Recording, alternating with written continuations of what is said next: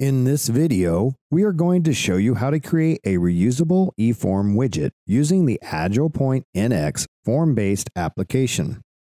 There are many ways widgets can be used on your forms or applications. For example, eForms can be rendered as smaller widgets and then placed on a portal builder page or in an application. For example, let's say you wanted to create a map control, a QR code, or perhaps put an announcement list on your main Portal Builder homepage. This can now be done without having to rely on custom coding.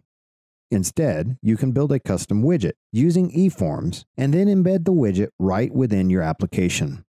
In this example, we will be building a widget from an eForm to be used in an external application. To begin, click on Build Apps in the Portal menu. Then on the My Application screen, click on the Add App button in the Build an App section. This displays the application type window, where we are going to select Form-Based Application and click Next. In the new application window, we are going to enter the name of the application in the application name text box. You can also select a language and a description, but for this demonstration, we are using the default settings. Click Next. This will display the primary data source window. Since this is a widget-based application, a data source does not have to be defined, so widget only will be selected. Click Next. In the New Form window, enter a name in the Form Name text box. A description can be entered, but again, in this demonstration, we will be using the default settings. Click Finish. This creates a blank form and opens the form builder. Here is where the form will be designed. For now, let's leave the form settings as the default values and close the window. To start building the widget, drag and drop the map control from the Advanced Controls tab.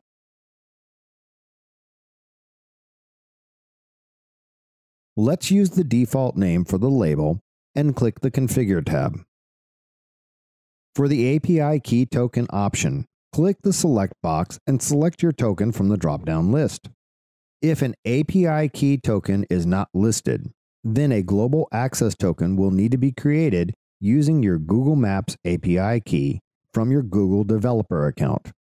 For the map zoom level, let's adjust it to a higher setting.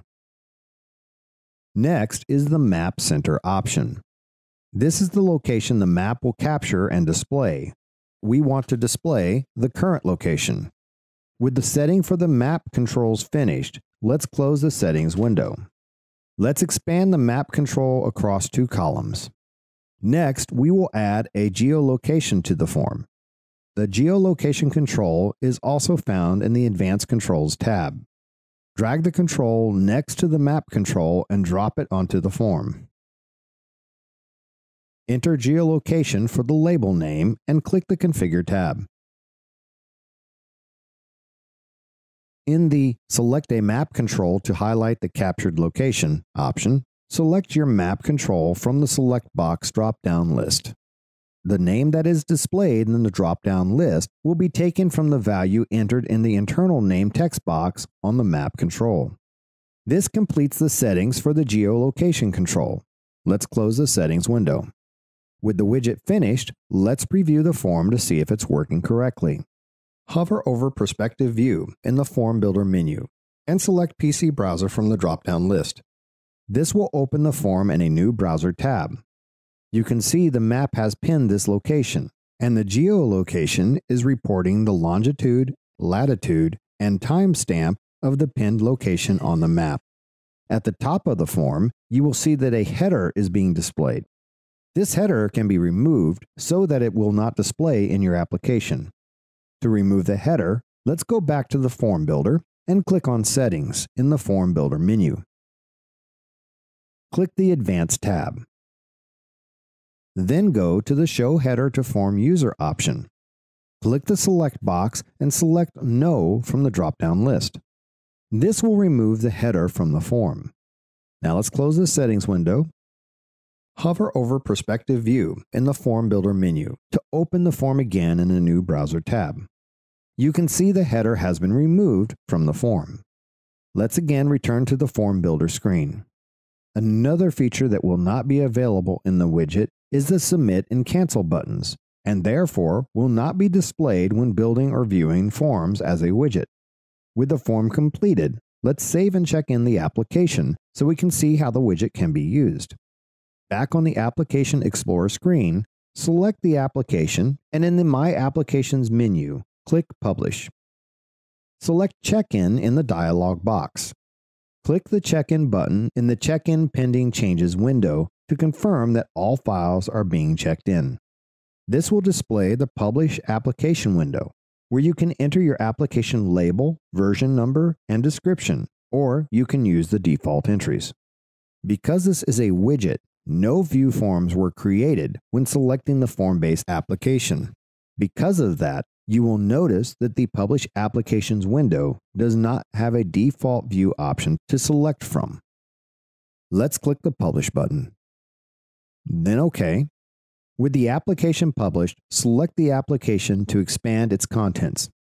Next, select App Model and Resources to expand its contents. Then select Forms. And lastly, select Widget Forms. This will display all widget forms in your application. Let's select the widget. This will display a Copy Link menu option in the My Applications menu. Click the Copy Link menu option. This will display the Copy Link dialog box where the link to the widget is available to be copied for use in other applications. Let's click the Copy icon to copy the link to the clipboard. Close the dialog box and open a new browser tab. Now, we will paste the copied link into the address bar and hit Return. As you can see, this opens the widget in your browser and displays the location with a pin on the map, along with the geolocation coordinates and timestamp. Your form-based widget is now ready to use.